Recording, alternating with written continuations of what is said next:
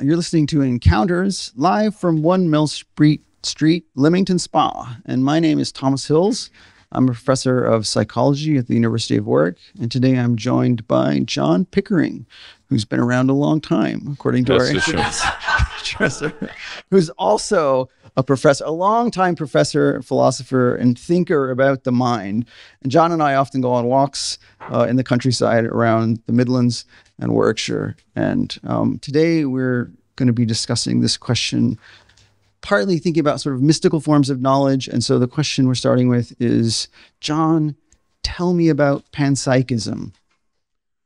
Okay. Well, it's a real pleasure to be talking to Tom again. I've never been bored talking to him. Panpsychism is an idea which any academic will tell you. If you say to somebody, "I'm interested in panpsychism," there's this sort of lead shutter that comes down, and then they reach behind for the phone, to get the authorities to take you away. It is the idea that consciousness is ubiquitous in the universe. Consciousness is as much a part of reality as space and time. And it's as old as human beings, really, because if you go back to the pre-Socratics, Heraclitus, for example, he said, matter is full of gods. Now, we don't talk like that any longer, but I would say that with the rise of the last 400 years, with the rise of what we now think of as the scientific revolution, the idea that the world was simply material, it's just matter banging about like a big machine. And our sense of having an inner life, consciousness, having free will, is an illusion. You've got no more than free will in a digital watch. I'll start with that because I think this is rather unfair on Tom, because one of the things that prompted me to invite Tom to take part in this is that I've read a lot. He does an enormous amount of research in different areas, and I feel that some of what he does overlaps with what I'm interested in, and I don't know whether he agrees with that. So I'll turn things over to you and say that reading your paper on neurocognitive free will, hell of a title. At one point you said something like, we don't need indeterminism to account for free will neurocognitively. Now, I tripped over the first word and never got up again. Do you mean that people were saying the brain was indeterminate, like a roulette wheel or dice or something like that? What's coming out of that sentence? Right.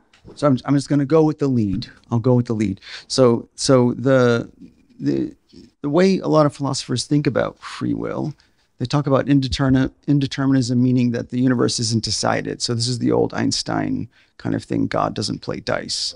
And people like Oppenheimer and Bohr and others said, well, God does play dice. He plays it all the time. And if you look closely enough at reality, it's not there until you look at it. And when you do look at it, it's kind of random. It's almost like a magic trick, which is, I think, good evidence that we live probably in a simulation or something like that. It only gets rendered when you look at it closely enough. So that's what I think is meant by the indeterminism. So the world is not there until you look at it? That's what the physicists say. Are you going out talking like that? I mean, that was here before I was looking at it. But I think they've got good grounds for it, but you got to look really close. Okay, yeah, right. Okay, so I mean, it's unfair of me, but that's really why I've come round to think about things in a panpsychist way. Partly because, well, no, not partly.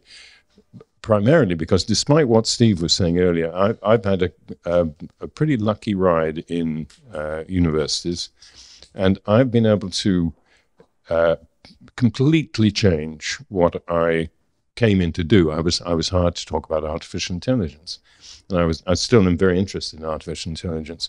But I gradually began to realize that computers, it's not like anything to be a computer, and it never will be. Computers won't become conscious for the same reason that they won't become pregnant. They're not that sort of thing. And I thought, in that case, what is consciousness? And I began to look around and ended up studying Buddhism. And there's another tradition to riff off what you said a minute ago about other traditions, other ways of knowing knowledge. I mean, I'll finish by saying that when I used to lecture full-time to students in the first year, I said, you probably came in to do psychology because you're interested in the mind. The one mind you won't find in the degree is your own. You'll always be studying something else, like the brain. You're an expert in neurocognitive stuff. You know, looking at the. I mean, it's just stuff, isn't it? Right. Well, I think this. If we think about panpsychism, so there is one of the reasons I agreed to do this with John is because sort of John's always going on this idea about panpsychism. In fact, he told me at some point early on when we met, he's like, I'm a panpsychist, and I had to go and look it up because I wasn't sure what it was. But I think the idea is sort of things like, I think the idea, at the time I thought the idea is things like, well, couches are maybe conscious, or the floor is maybe conscious, or table. See, this is where you're going to have to correct me now, see? So that's what I think we all need, is for you to correct me. You don't need correcting. Most people, when they hear about panpsychism, they say something like that. Oh, you think your socks are conscious? I sure as hell hope not. But what it means is that the sense of interiority that we have is not some alien intruder into the world. It's there in the world before we arrived, and before there were any we's.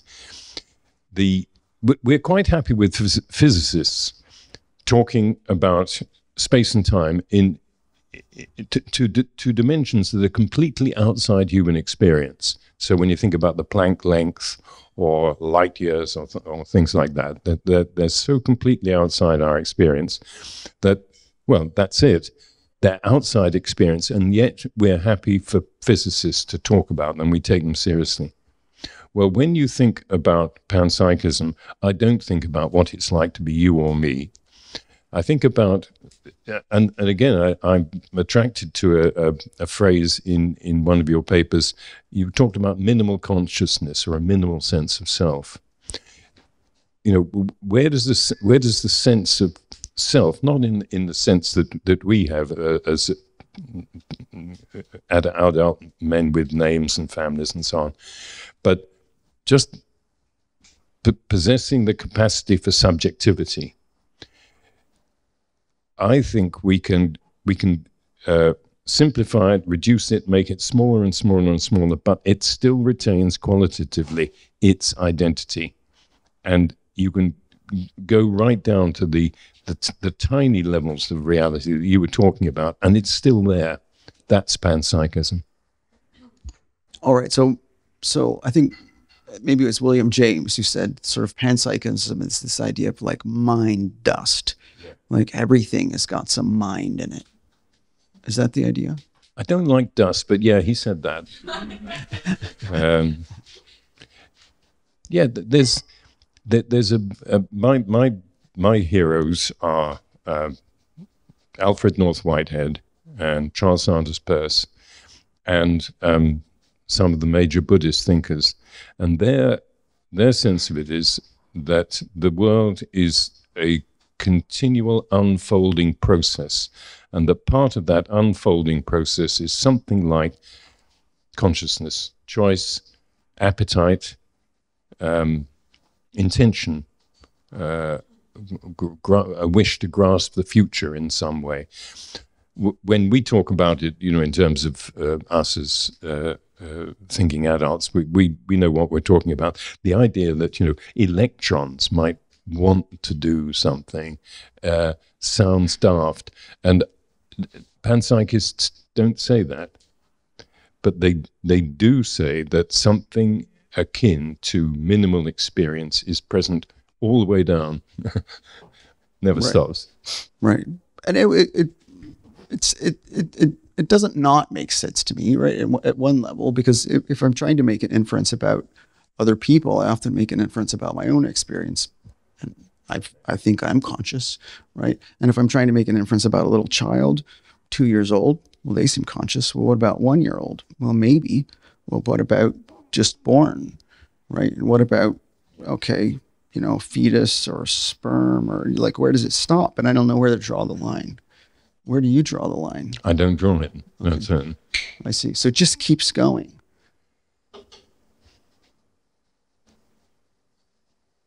Yeah. I've got to say yes, because that's actually what I believe. But, you know, when I say it just keeps going, the problem is we're saddled with minds that are that of people like us who've had the luck to be born at the time we have been born and to have the education that we've had the luck to have and all that. And so we're equipped with a whole set of very useful ideas about what it is to have a mind and to have the capacity for experience.